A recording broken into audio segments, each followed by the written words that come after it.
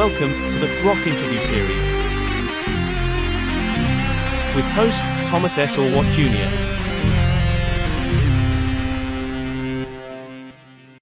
Welcome to episode number 95 of the Rock Interview Series.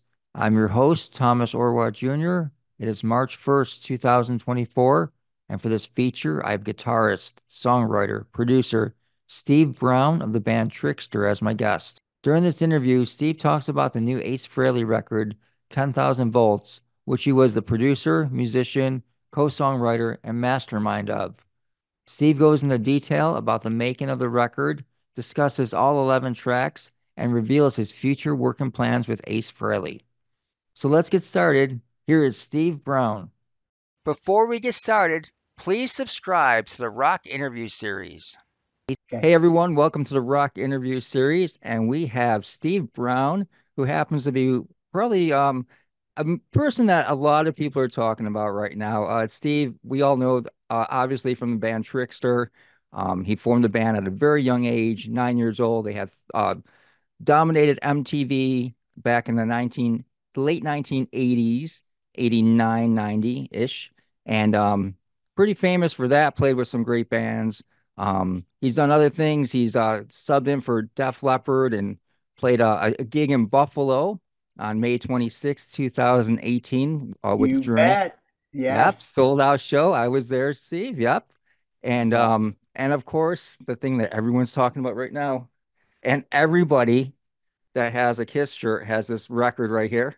yeah. I have this cover right here, hoping to one day get it signed by There you you and go. Ace. So I yep. hope so. Yeah. Yeah, so this has been out for 1 week. And Yeah. I myself, I can't remember last time I've been so like invested so much time listening to a record. And it's not just because it's Ace and I'm a Kiss fan. It's because it fucking rules, man. It's a great record. I mean, every track is good. There's no filler on it. I even compared it to some of Ace's older stuff. Like after listening to this for like, like from Friday all the way to like, yesterday. Today is Friday, so it's been out Yes. for like one full week. Yes. I listened to some of Ace's other stuff, and when Spaceman came out, I thought it was pretty good, but compared to this, I mean, it pales in comparison. So congratulations for what you did, and Thank as you. a Kiss fan, thank you for like bringing Ace back. I mean, it really brought him back to the forefront. Well, I mean, thanks for having me on. Hi, everybody. Great to be with you. Yeah, it's been an incredible journey the last year and a half with Ace, and Ace and I have been friends for 30 plus years, and but it's over the last year and a half of making this record, we've become like, best friends and brothers and an incredible songwriting and production team. So, cheers to everybody. The response to the record has been overwhelming. And what I love about it, and of course, I knew this was going to happen, the love for it, and there's also a lot of hate for it because I haven't seen this much sort of, let's say, controversy over a record in a long time. So I'm happy to be a part of it. 95% of it is all positive, but even the negative, you know what? All you haters out there, first thing, all the hate that you do, it just sells more records because people are curious now. And I love it because look, what you said before as a Kiss fan and as an Ace fan, I told Ace this the day we started working together, when we finished working on Walking on the Moon. I said to him, listen, man, I'm one of your biggest fans. I'm a huge Kiss fan. You and Ed Van Halen are the reasons that I started playing guitar. The U2 guys and Kiss and Van Halen were the two bands that got me going in 1978. I said, if you trust me, I promise you, we will make the best record that we possibly can, and it will probably be the best thing that you've done since your 78 solo record. So I really honestly, in my heart, I believe we accomplished that. Now, the Kiss world and everything, all I've said for all along is I made this record. I brought in most of the ideas for the songs and stuff like that, but it was every idea that I brought in was as a Kiss fan and as an Ace fan. And my whole thing was I've listened to everything Ace has done since he left Kiss. And it's, again, I've said it before and I'll say it again, and I say it with love. There are moments of brilliance, one or two, maybe three great things on some of these records, surrounded by a ton of mediocrity. So my goal, and Ace said this to me the first day we got done. He said, I want to make sure every song is great. And that was music to my ears because look, I told him, I said, listen, brother, I can't do anything if the whole record is not awesome. We're doing 11 songs. They're all going to be great, even the cover song and even the instrumental. And he was all about it. And we, from day one, we set out to make the record that we made. But in all honesty, in my heart, and I know Ace feels the same way, we exceeded all of our expectations. And the fan response all around the world has just been, it's been spectacular. So thank you to all the Kiss fans out there, all the Ace fans. We love you. And again, like I said, I made this record. I helped, and Ace did too. When we made this record, we made this for all of us. And like I said, as a Kiss fan and as an Ace fan, this is not just for me and Ace. This is for the world. This is for all of us fans who have kind of been like over the last 30 years, man, yeah, there's some good things there, but kind of missed the mark. You know what I mean? So this is for you guys. Okay, so you mentioned that, there are a lot of good things with working with Ace because of the fact that you were a fan. What were some of the challenging parts about working with Ace? I mean, the biggest challenge was scheduling, and even though Ace lives 45 minutes away from me and we're working here at my studio, this is Mojo Vegas 6160, and Ace lives, up the road about 45 minutes away in northwestern New Jersey at the Ace in the Hole studio. He was touring a lot, I was touring a lot. So that was the biggest challenge, because I mean, for me, look, I can get off a plane, and I've done it before where I get off a plane from doing a weekend's worth of gigs and I'll go right to the studio or right to another gig. Ace is at the time when we started, he was 71, 72 years old. It takes him a couple days to recover. So it was like, and he had a pretty busy schedule last year, especially, when we were getting into the meat of the record. It was like, every 2 weeks he had to go, and it takes him a couple days to recover from the road. So that was really the biggest challenge. I mean, honestly, once we got to when he came here or I was by his place, every time we worked, we would get another song done. And so it was, again, in this day and age, look, man, it's not the 80s, it's not the 90s where, when we would make a record back in the Trixter days or the Frehley's Comet days, or, you'd have 2 months where you'd do nothing but make your record. You'd go live somewhere and it was 24 hours a day. That's just not the way this world works anymore. We have families, we have other commitments. I mean, I'm constantly working on different jobs in my studio, whether it's, writing in Nashville, country music, or mixing TV stuff. There's a ton of stuff, so that was probably the biggest challenge. And I mean, look, I'll be honest with you, Ace, he's been making records for 50 years. So some days he would come here or I'd go there, and he really wasn't in that much of a mood to do something. And I would have to, as a producer, you have to play the mental games with people. How am I going to get him? How are we going to get some work done today? So it would kind of be like, hey, man, let's have some coffee. Let's maybe eat some food. Let's tell some jokes. Try to change the mood sometimes because, again, Ace has been doing this so long. But, I will say that no matter what, the coolest thing, and I think it's inside the record that I hope all the fans and listeners hear, is how much fun we had making this record. Because it honestly, like, I'm not bullshitting you. I'm not going to sit here. I have no time to bullshit and tell stories.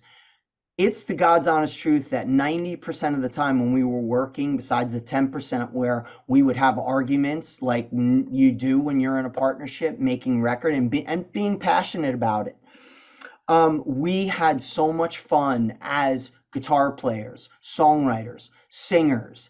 And it was just so cool to be sitting there and, Ace telling me stories about Jeff Beck or, roadieing for Jimi Hendrix. Or, one of the coolest things was he told me a story about when Gene flew Van Halen to New York in 77 to audition for Bill Aucoin. And, he told me the story that when they were at SIR, I believe they were rehearsing for the Rock and Roll Over tour, and they came and Van Halen played on Kiss's gear at SIR. And Ace told me that, once they started playing, Ace looked at Paul and said, "We got to get these guys off the stage. They're too good," and lo and behold, look what happened afterwards. It wasn't meant to be that the Kiss organization worked with Van Halen, but look what happened afterwards. But, I never heard that story before. And there's, some other sort of stories that I can't tell you, but just, crazy stuff. And just so you know, for the 8-year-old kid in me, the 9-year-old kid from Paramus, New Jersey, it was never lost on me like those pinch me moments where I'm going like, I can't believe this. I'm sitting in Ace Frehley's studio and we're making a record, and it's really, again, it's my life has been like a rock and roll fantasy, and I'm so blessed. And every year, new and newer adventures happen to me, and it never gets lost on me. So thanks to everybody out there for giving me a career. Yeah, as far as this goes, you being so involved with this record, where does it rank in your like career highlights? I mean, I would imagine it'd be pretty close to the top, right?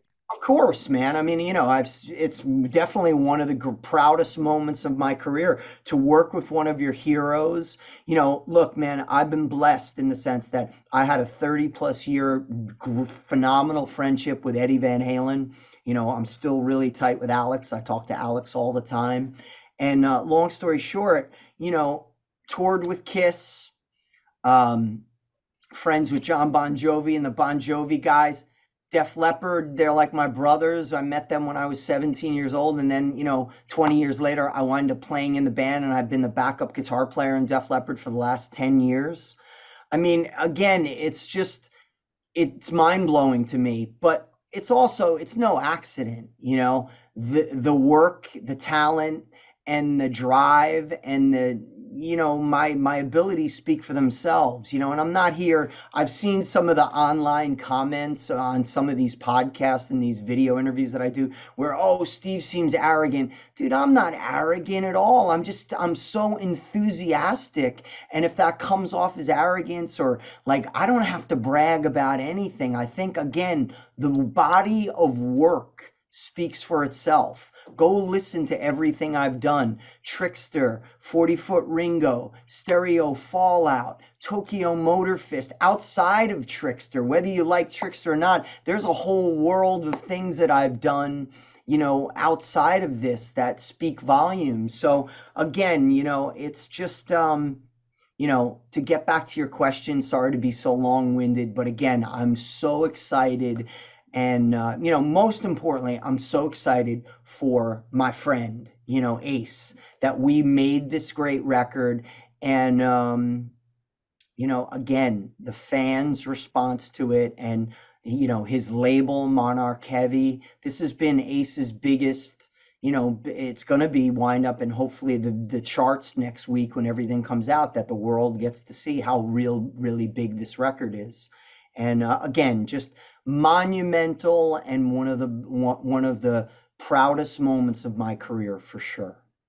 Yeah. Have you been getting any other requests to work with artists after this? I mean, like I said, you like took Ace and really brought him like, back into not that he wasn't, but as far as a record goes, I mean, with new material, I mean, people are real serious about this record and really most of the people love it. And I think the people that are negative about it are people that just don't believe it.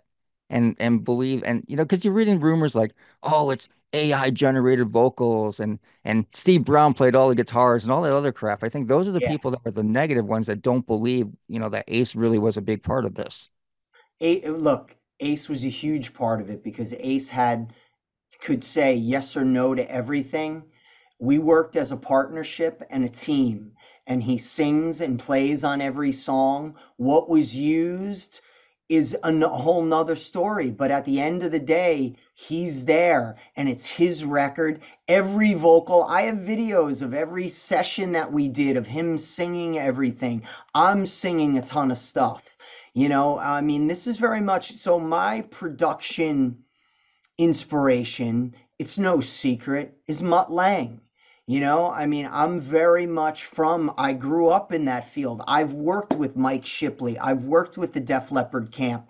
That's the way I make records. I've always been sort of a one-stop shop. For the last 30 years, I've been engineering, producing, mixing, mastering, whatever it is, all of my music, because I want that control. And very much like the way when you work with Mutt Lang, when you hear, it's very much like when Mutt Lang started working with Bryan Adams. You remember on Waking Up the Neighbors, when everybody was like, wow, it sounds like a Def Leppard record. Well, no, it's a Mutt Lang production. So if you listen to Tokyo Motor Fist or the last two Trixter records, and you listen to the new Ace records, you are going to hear my production on it. Just like if you listen to Bob Rock or Bruce Fairbairn, those great records from the 80s, when you listen to Slippery When Wet, New Jersey, Dr. Feelgood, Blue Murder, you hear their stamp on it. And wholeheartedly, from day one, even when I did the first rough mix of Walking on the Moon and we sent it into the label and Ace and all of Ace's camp were like, this is what we want. Emphatically, 200%. So for the fans who go, this isn't that, go back to Destroyer. Do you know how much Bob Ezrin is on that? And maybe some other people? And it's no secret that all the Kiss guys over the last 40 years haven't played on their records. I could go through 10 of the biggest bands in the world that a lot of the key members did not play on some of the biggest hits, did not sing on some of the stuff. There's all those. It's just the way record making goes. And I've seen those comments about, I saw a couple and people were right on the money. This is very much listen to Hysteria by Def Leppard or Pyromania. Mutt has a huge hand in all of that, and that is my inspiration. But to end all of the bullshit that goes around this was my job that I was hired and paid very well by Ace and by Monarch Heavy to deliver a top-notch, radio-friendly, modern rock production that is a career-defining record for Ace Frehley that encapsulates all of his years, 50 years. And I believe that that's what we accomplished 100 times over. So there you go. Yeah. After that, all I can say is, yeah, I agree. Dude, Yeah. listen, most people get it. And honestly, man, I'm just so psyched that there is so much passion for this record, good, bad, whatever. And the coolest thing that I've been seeing over the last week is in the comments on all these different things, because I'm intrigued.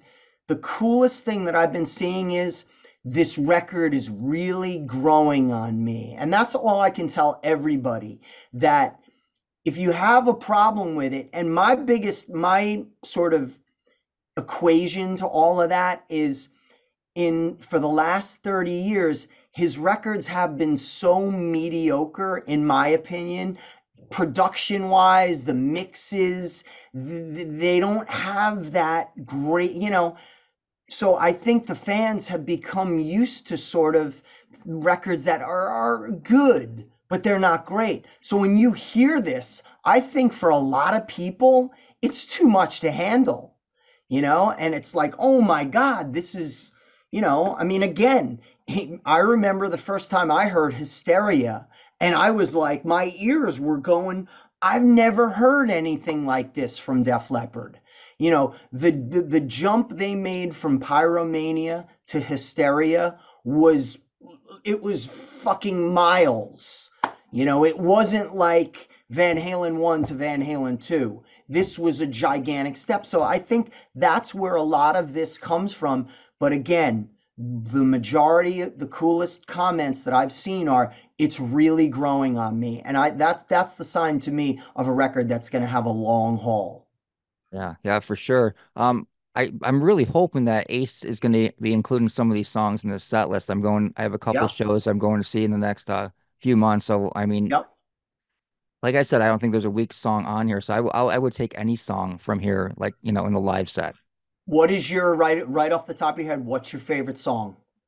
Oh, well, I like the title track, of course, and I kind of like it also because I've been hearing it a lot, and also one of my friends was a co-writer on it, David Julian Of from Buffalo. course, Yeah, yeah. so Buffalo, one of Buffalo's finest. yeah, so I mean I've known David for a while. He was in a band called The Last Conservative, which was a band that I thought was going to be the next Goo Goo Dolls in Buffalo. And Yeah, I don't know what happened, but it didn't happen. And of course, Fighting for Life is one that everyone likes a lot. That's another great song. that's But become the fan favorite. yeah, yeah, it has. And Blinded too, I like a lot. Like I said, I like all the songs, and I really can't always say that with a record, and definitely not with Ace's last stuff that he's put out over the last like decade or so. So Totally. And that was, again, and David Julian, yeah, what a great story there. A guy who sends me a message on Instagram, and I was kind of like, okay, man, you want a shot at the title, Rocky? Send me your shit. Send me your music. And he sent me a bunch of tunes, and I was fucking blown away. And so when we started working on this, I was like, man, I'm going to give this kid a shot. He deserves it. He's super talented. And, 10,000 volts, I gave him the directive. We need something, and I remember like going over the phone to him going, give me something like gang, gang, gang. I remember telling him because I had the title and I go, I got this title, 10,000 volts. I want something that's like Shock Me, maybe like Firehouse, and he fucking nailed it, man. And just so happy for him. And, there's going to be a lot more coming from us. And, and he also co-wrote Cosmic Heart, too. yeah, right. I know it's only been a week since the records come out, but has there been any talk about you doing another one with Ace? I'm sure he probably wants to do another one probably sooner than later, right?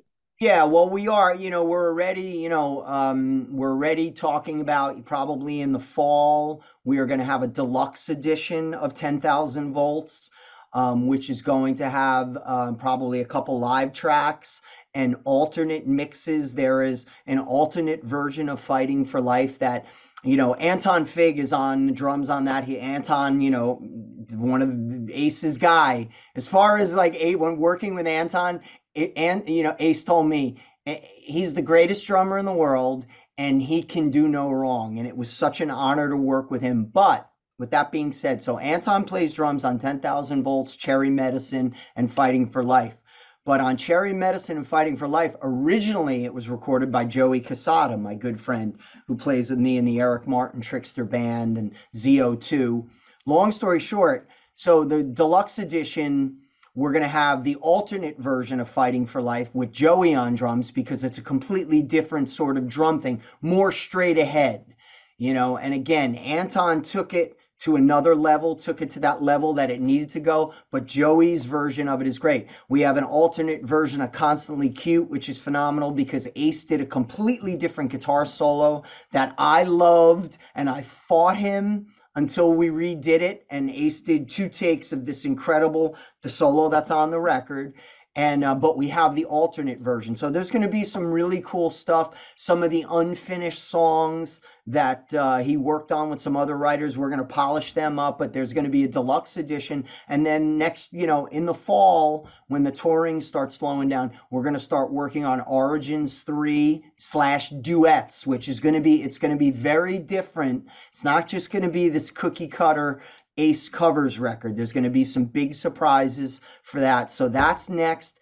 And there's talk of a possible live record, like a real fan souvenir double live record, sort of like Ace Alive, Kiss Alive double, a real fan sort of souvenir type thing. And then, yeah,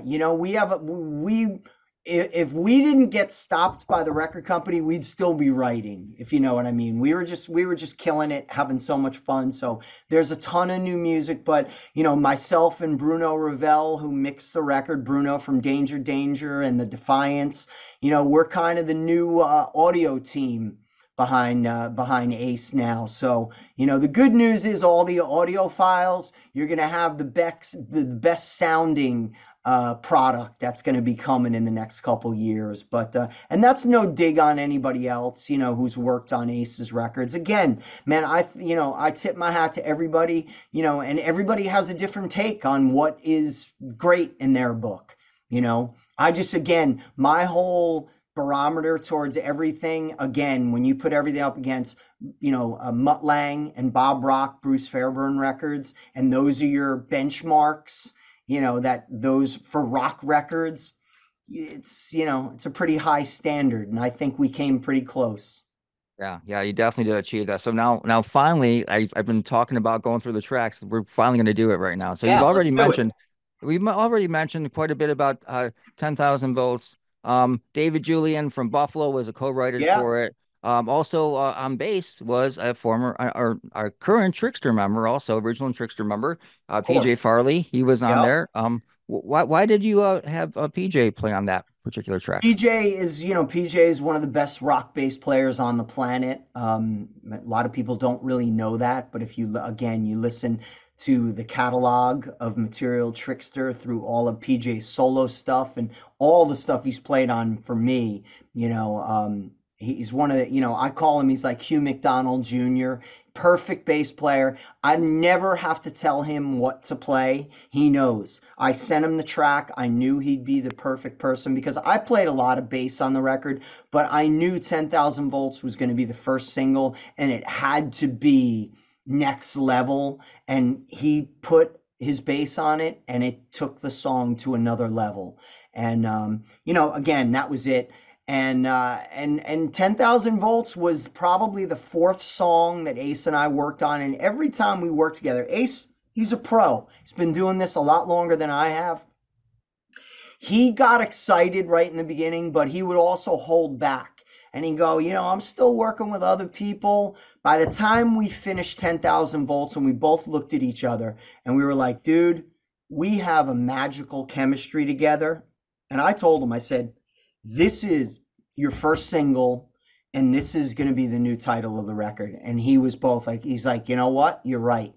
And so this was the song that really sealed it for the both of us, that we knew we had something extraordinary and that our partnership was better than the rest, if you will. And then the rest is history. So Yeah, and 10,000 volts kicked it off. And I think, there are people who say we should have done this, we should have done that. But, 10,000 volts to me is the Ace's new Shock Me. I think it's going to be an anthem that he can play for the rest of his career. absolutely, and it's also being played on Sirius XM Hair Nation, which is Yes, probably the only song I've ever heard on Hair Nation that wasn't recorded in the like 1980s or I know. 1990s. It fits right in. Again, that's what it's all about. It's a song, if Ace, I will say he is going to probably play another two or three songs off the record that we're, working on for next month. But long story short, 10,000 volts, that song stands up against anything. If you play it on modern rock radio and Shinedown comes on right after it, it doesn't sound weird. And that was part of what the label and what Ace wanted. We want to be on active, real rock radio. So if Disturbed is on and then 10,000 volts come on, the production's got to stand up. It can't sound like 1977, Sorry, folks. Yeah, and that unfortunately a lot of the legacy bands that release new stuff, it's kind of like that. I mean, a lot of those bands that do release, after like 10 years or whatever, you listen Yeah. to it, everyone's just so happy that they released something that everyone everyone's knee-jerk reaction is this is their best release in decades. And then after a couple weeks go by, it's like, oh, maybe not. But I mean, it was nice that they put something out. But this, I think it ha has legs. And like you said, this is going to be one of his career best records ever, Yeah, you know? yeah, Yeah. for sure, for sure. All right. So the next one is Walking on the Moon. And from what I've read so far, that was a full song that you had presented to him, right? Well, not full. No, it Oh, wasn't. It was the first idea. It was the song that got us rolling, and that's for sure. And I came over to Ace's house when we worked on it, and 95% of the vocals that you hear on it, that's on the finished product, of what we did that first day. A lot of my rhythm guitars are left on it. I had Ace play some acoustic on it, and some of the solo lines. It's a kind of mix of him and I. And again, I've said this before, making records is like making sausage. You put a lot of ingredients in, and then I grind it up and sort of I pick and choose, what parts are going to be used. But, you never want to see really how sausage is made, but you love to eat it when it's done, But and but and then so we did it. We did the first day we worked together, and I made a rough mix for him, and he was freaking out. He's playing it for Lara, his fiance, and everybody was going, This is incredible." The next day, he calls me up like at 2 in the afternoon. Steve, I woke up at 3 o'clock in the morning and I came up with a bridge. Because at the time, Ace he was kind of obsessed with bridges. Every song has to have a bridge. And I'm like, nah. I'm like, dude, New York Groove didn't have a bridge. A lot of your songs didn't have bridges.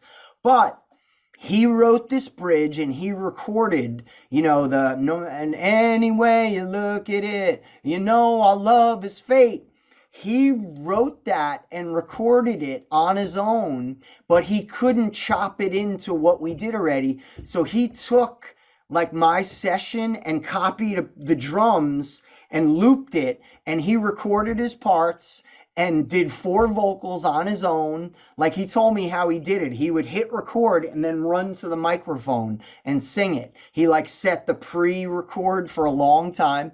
And I got to give him credit. So yeah, he actually engineered that, but it was up to me to have to take it and make it fit into the song. And luckily it all worked out. And he was 100% spot on, which he was 98% of the time when he would say to me, "Steve, we need another part," or "Steve, we need to edit that." His ability as a song, as a songwriter, he knew what was right. And most of all, he knows what's right for Ace because he's the artist. But yeah, he wrote the bridge, and he was the one. It was originally a different title, but he was the one who keyed into the key line "Walking on the Moon." And originally that was the title of the record. And he came and said, "No, it's got to be Walking on the Moon." And that's what we did. And it was, again, it was a perfect decision, that we did that. And, a second single, and everybody loves it. and then the next song is Cosmic Heart, which is another one that was it was the last song recorded for the record, and Yeah. David Julian was also involved in that. Yeah, he And was. great, I love the lyrics in on that particular Yep. song. That was, it's very autobiographical. Ace wanted a song that talks about his life, the good, the bad, the ugly, and this is about it. Ace is a survivor, 17 years sober, and at 73 years old, man, the guy's still singing his songs. There's no backing tracks. The guy, look, is he what he was? Is he what he was in the 70s? Hell no, nobody is, but he's up there giving the best he can. And that's kind of what this song is about. He's got a cosmic heart. And at the end of the day, Ace still loves doing this. And that's also part of what this song's about. But, we tried to do, this, of course, it's no secret how much of a fan, how much Ace loves Jimmy Page and Led Zeppelin. So this is definitely a nod to the Zeppelin influence, as was Walking on the Moon. And, another fan favorite. I mean, they're all fan favorites as far as I'm concerned, but this is one, and this one, like, I thought was like, I said to him once, man, this is a song, like, it almost sounds like Gene co-wrote it. Because it has that sort of, it could have been, can you imagine like Gene singing this song? It has that old school Kiss thing, but it's kind of like it's a little bit scary, a little bit eerie sounding. So I definitely you could have heard this, in my opinion, on Destroyer with Gene singing it. That's interesting. Yeah, yeah, definitely. Then the next track is Cherry Medicine, which Oh is yeah, that was the third third, single from the record. Okay. yeah, And that's just a great riff, super fun summer type of song, windows yep. down, you know.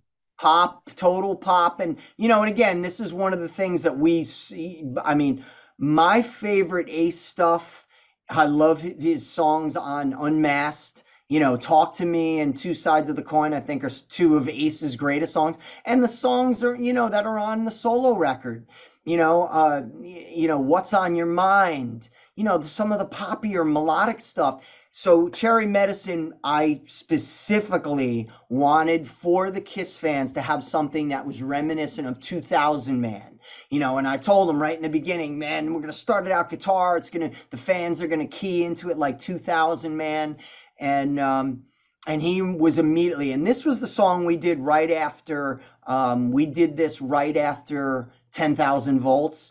And this was the song that really sealed it for the two of us, because when we got done with the rough mix of it, and again, Joey Casada was the original drummer on it, and then once we finished it, Ace was like, we got to get Anton on this. Ace played it for Lara and her daughter's friends and a bunch of Lara's friends, the girls. And we all know in rock and roll, if the girls love the song, it's awesome. And in Ace's world, this was all he wanted to hear. And it was, again, it was one of those songs, like I said, man, this is right up there. This could be a Green Day song. This could be a Weezer song. It's got that pop thing. And that's, my big influence. I wrote a lot of the melodies in it, and you could definitely hear that. That's me singing the high harmony in there. I'm playing bass on it. And again, it's just such a fun song. To me, it's very reminiscent of the Dynasty, Unmasked Ace, that so many fans have been screaming so loud how much they love it. So, again, and how great is the video, right? Video is awesome. Yes. The video is great. It brings back the 80s, the fun of the 80s videos. The next track, song number 5, is Back Into My Arms Again. And Yeah. that was a song that was an older Ace song that you kind of rediscovered on YouTube while watching YouTube with Ace, correct? Yep. It was crazy. We were working on 10,000 Volts, and I saw that, the thumbnail of Back in My Arms, and it had Ace in the Unmasked costume. So I said to him, is this a leftover from Unmasked? He goes, no, it's a demo I wrote with this guy, Arthur Stead, in the 80s. And I played it. And by the time we got done with the first chorus, we both looked at each other and go, we got to re-record this. This song needs to be on the record. So unbelievable song. Really cool story about it. And David Julian plays on this as well with me and Ace, and PJ plays bass on it. And Ace was demanded that he goes, tell PJ he's got to copy whatever John Reagan, because when we were doing this, sadly, John Reagan, Ace's bass player from Frehley's Comet, and his dear friend, passed away while we were doing this. And this, the bass part, John played the bass on the demo, and he was emphatic that this has to be exactly like John played it on the demo as a tribute to him. So props to PJ Farley, because I told PJ, I'm like, dude, study this, and he knocked it out of the park. And again, having Joey Casada, my brother, Joey plays with PJ and I, to have him play drums on this, he was so excited, and he was going, dude, the Kiss fans are going to go nuts when they hear this. And it's been, the response to it's been great, but it's definitely, Ace was, it was very much a heartfelt tribute to the late, great John Reagan on this one. Yeah, and as a producer, I give you credit because it doesn't sound like an old song. I mean, I would never guess that if I didn't read it on the internet. Yeah, totally. I'm sorry. I One of just got a phone call from my it's wife I had to take care of. But like I said, probably getting a lot of calls from people that want you to produce their new record. Oh And yeah, oh yeah. You wouldn't believe who's calling me now. I know, I believe it. Fighting for Life, the next one, I Yeah, mentioned that's one of my favorite ones. And like online, there's been tons of talk about that being a favorite yeah. track. what was the magic behind that one? That again, that was, I brought that idea in, and it was me being a huge Kiss fan and saying, what do I want to hear on an Ace record? And this was it.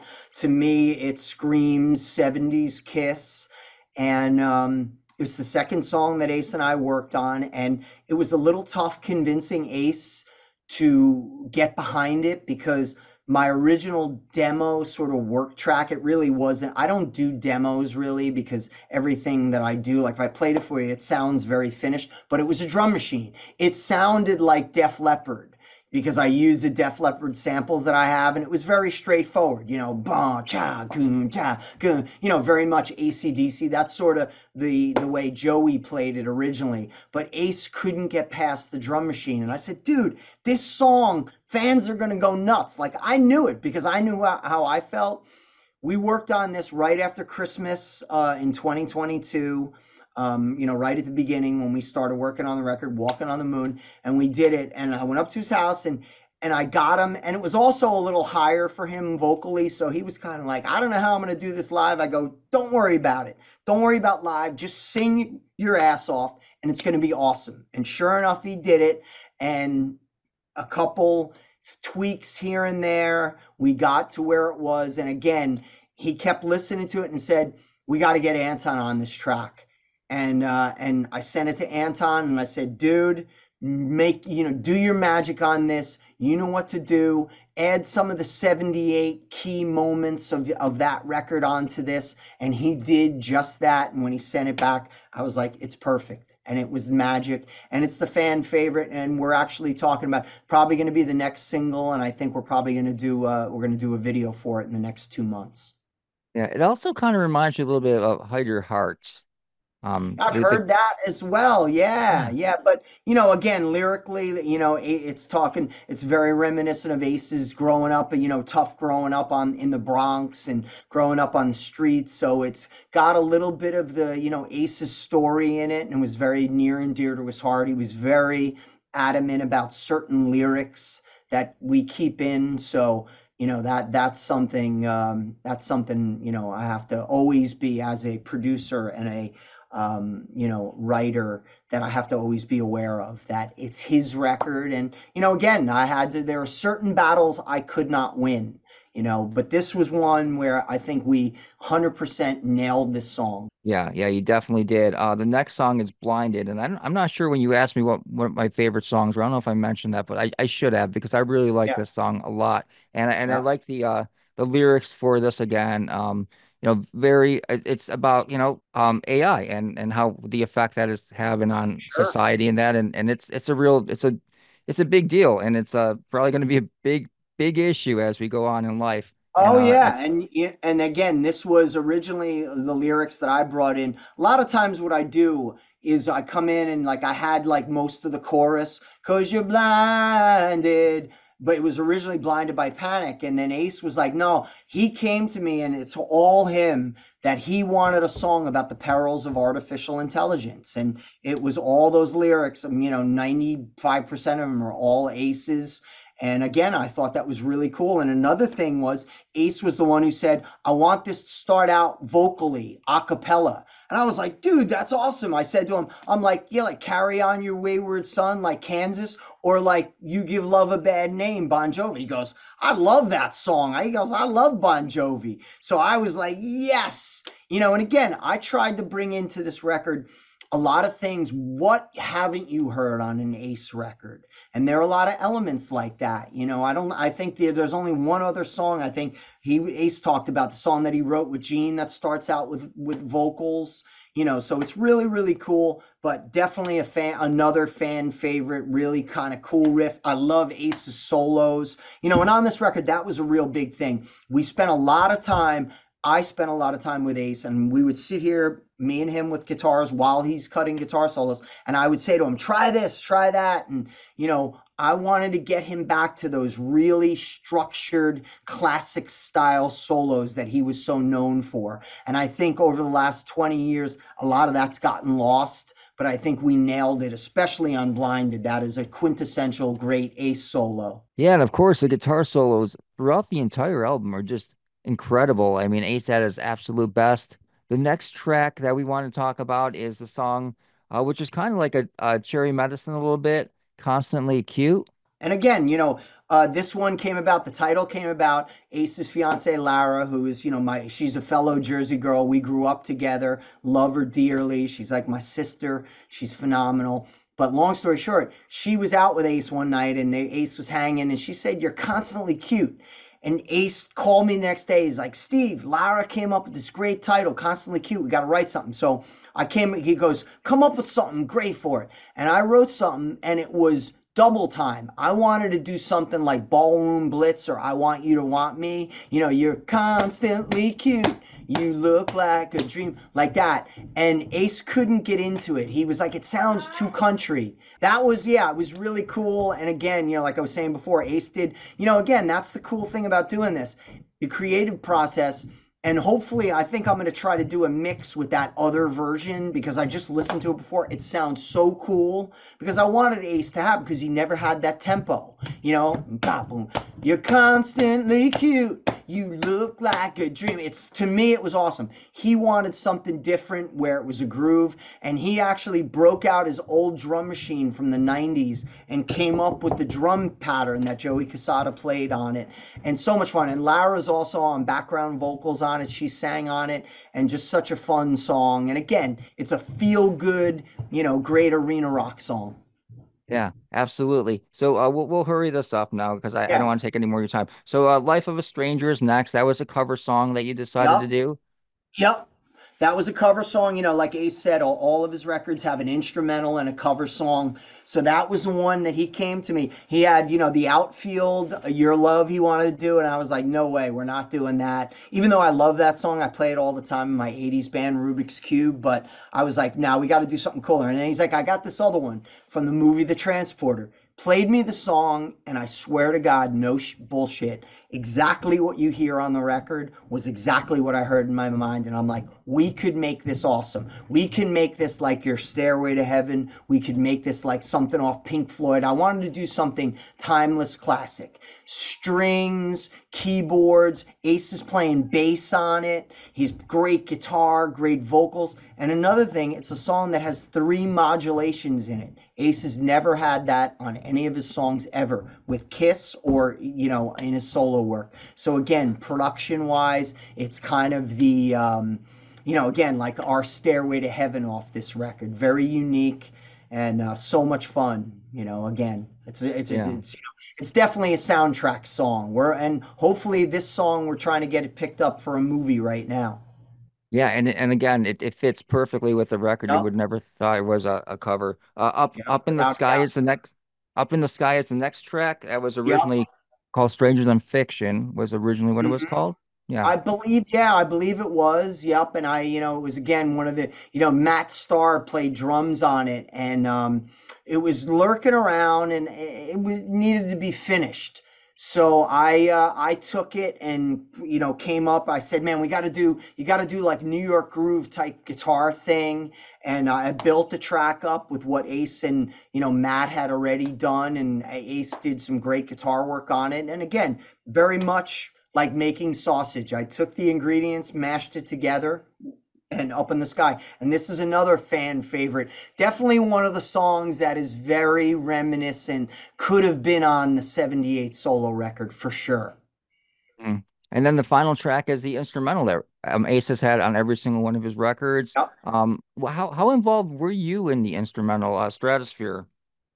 I was very involved. I brought this in, again, it was what would I want to hear on an Ace record? And Ace immediately made a bunch of changes to it. Ace came up with the idea of triple tracking the intro to make it. He's like, yeah, we got to do something like this. Make that arpeggio. Let's make it like Rock Bottom, like the Rock Bottom intro. And I was like, boom. Once he said that, I was like, forget about it.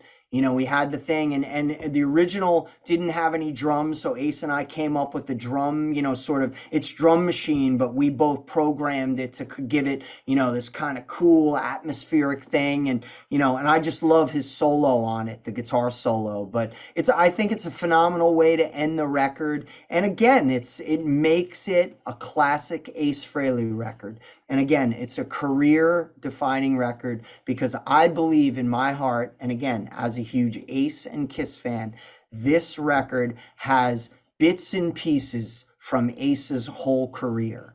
And, Ace and I have talked about it, and he said, you know what? If I never make another record again, this record is my perfect way out, if you will. And I agree with him. This could be the bookend for it all. Wow, I hope it's not, because I mean I'm It's so not. excited It's about what not I going to heard. be. I didn't mean to get down on it, but I'm just saying, Right. if it is. But there's a lot more. I told you, there's a lot more to Yeah. come. So, Tom, I got to roll, my brother. Steve, thank you so much and congratulations. I mean, I want you to go out and have a couple, like, have some beers to celebrate this great victory. Oh You man, I'm deserve not. it, man. I'm 5 years sober. I'm on the sober train with Ace, so I'll have Never a mind couple then. seltzers, brother. But All yeah, right. I'm celebrating a lot. I'm gonna have a couple extra slices of pizza tonight. There you go. All right. Thanks again, Steve. Cool. We'll We'll talk to you talk soon, okay? soon. Hopefully we'll see you on the Trickster Enough's Enough Pretty Boy Floyd tour. Yeah, sounds good. We got to get that to Buffalo. I Hey, know there's brother. a couple places close, but all right, Steve, take it easy. Thanks Thanks, again. man. Buffalo, Bye-bye. you rock. See ya. See you. Bye.